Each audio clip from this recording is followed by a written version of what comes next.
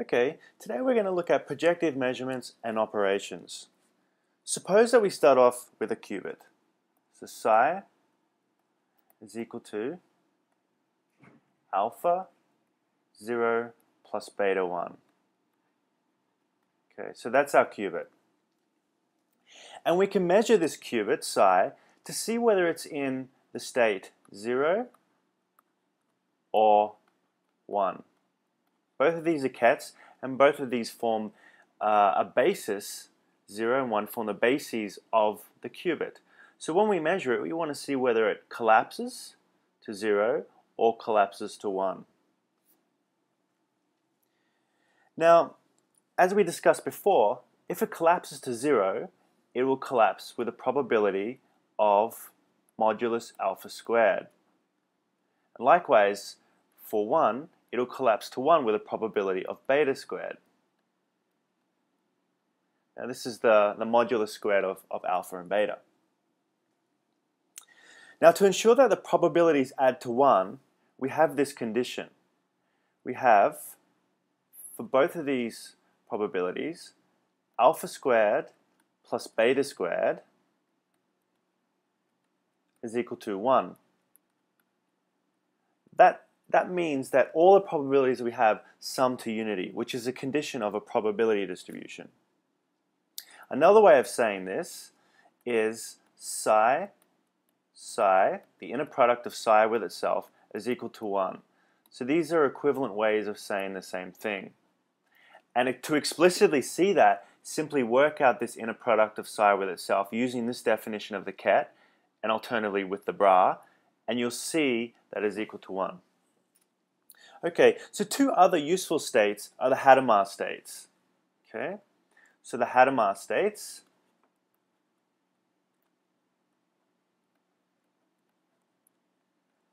now we write them in the following way. So Hadamard states, we write it as plus, ket plus is equal to 1 on root 2, 0. Now this is where the plus comes in that we just wrote there. Plus 1.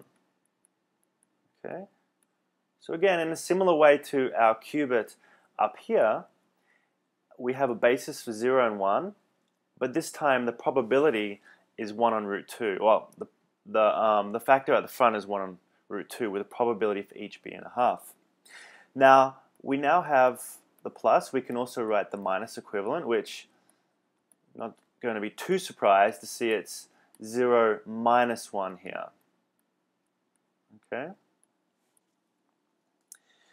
So as I mentioned before, we can see along the lines of this discussion here, the probability that if we measure plus and measure minus, the probability of it collapsing to 0 is simply this alpha modulus squared. So it's just the modulus squared of that.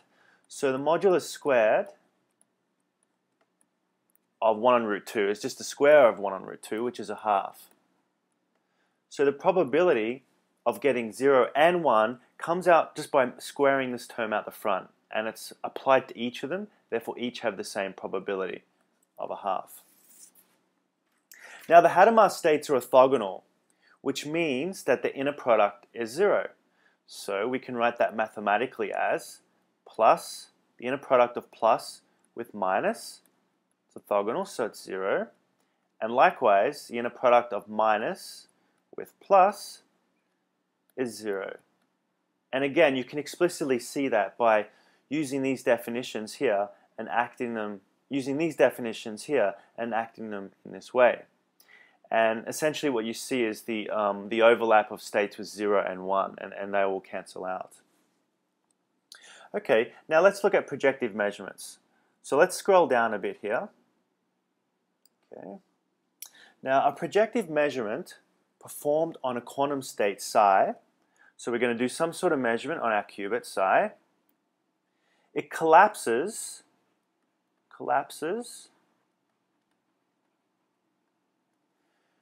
to the ket I, okay, with probability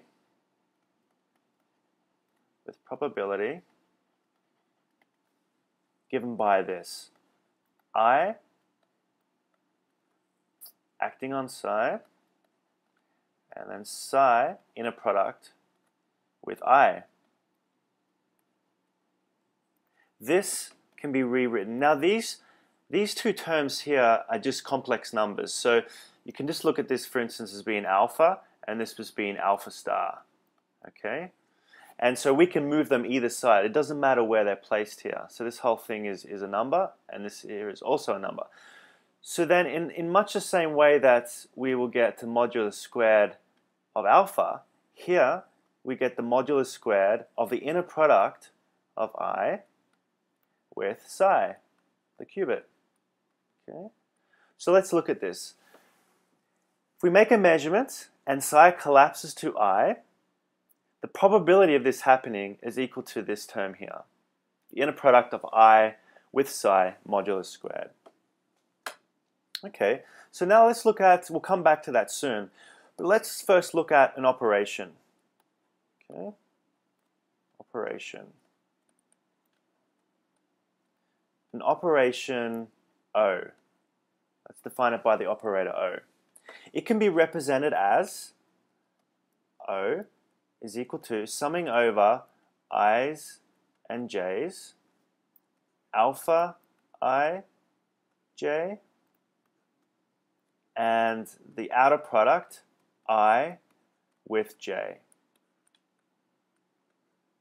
Okay, so this term here, alpha ij, oops, let's make this j. Alpha ij is just the matrix elements, the elements of a matrix. Okay, so I here represents the row, position of the row, and j represents the position of the column. Okay, so let's make sure we understand that. So let's say we have this matrix 1, 2, 3, 4, just a collection of numbers forms a matrix. Now we can say that we call this term row 1, column 1, so alpha 1, 1. This one here is alpha 1, 2, row 1, column 2, and so forth. Row 2, column 1, and row 2, column 2. So you can see here that alpha 1, 1, which we can get from here, for instance in this example, would be 1. Okay, let's move on now. So a projective measurement, let's call it M. Projective measurement, it's an operator, M, on a state is represented by the outer product of the form X, X. Now at the moment we're just slowly getting into measurements, and projective measurements is the simplest form of such a measurement. More generalized versions of measurements will be discussed in later videos. Now the operator is Hermitian. Okay, so this is a Hermitian operator. Hermitian. And basically what that means is for an arbitrary operator, let's call it M still, M is equal to M dagger. Okay, so that's the definition of Hermitian. Now what does M dagger mean? Well, let's take an example of an operator. So let's define the operator. 0 minus I, 0. Okay, we'll see this operator a lot in future tutorials. Okay, this operator Y, the transpose, the dagger of this, as we define here, is actually, as we mentioned before, the complex conjugate transpose. Okay, so let's take all transpose first. This row here becomes a column. Okay, so we simply put I, 0 and minus I here. Now this row also becomes the final column. So I and 0. Okay, now we have one more step to do. So let's put an arrow here. Now what we do is we take the complex conjugate of any imaginary numbers. Simply all that means is if you see an I, make it minus I. If you see it minus I, make it an I. Okay, there's a simple formula there. So this I becomes minus I, and this one becomes plus I. Okay, so this is now equal to Y dagger.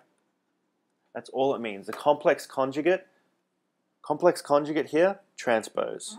Okay, so from this, from what we've defined as Hermitian, then Y is also a Hermitian operator. Okay, let's look at an example now.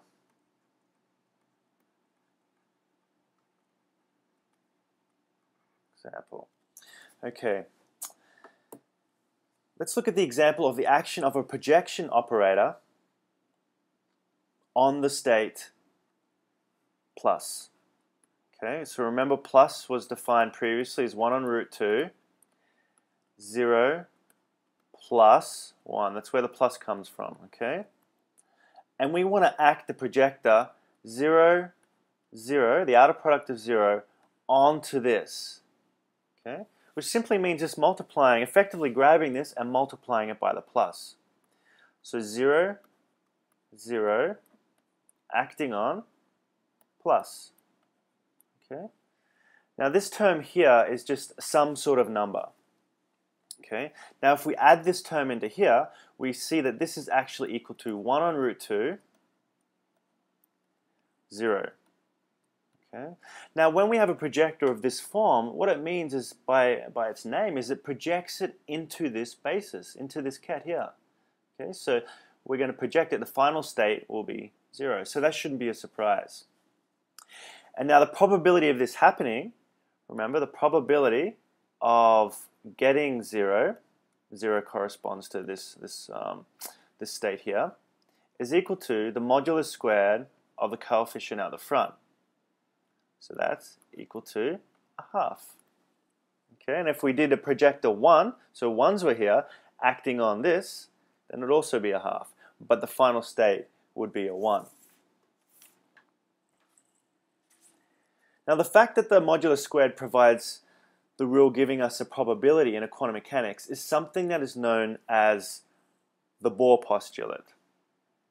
Okay, so the Bohr postulate.